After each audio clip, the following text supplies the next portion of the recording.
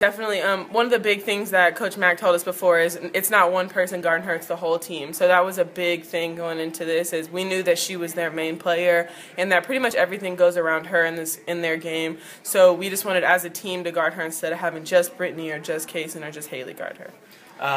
And obviously the post battle was key tonight. I mean, it seemed like you guys kind of stepped it up and you got fought back to win the rebounding board. I mean, how huge was the post presence in the second half there? It was a big deal because, we found out how they were guarding us. We found that they just couldn't really guard me or Kara inside, so Coach made it just a thing that we need to pound it inside until they can stop us, until they change their game up. So that's what we did in the second half.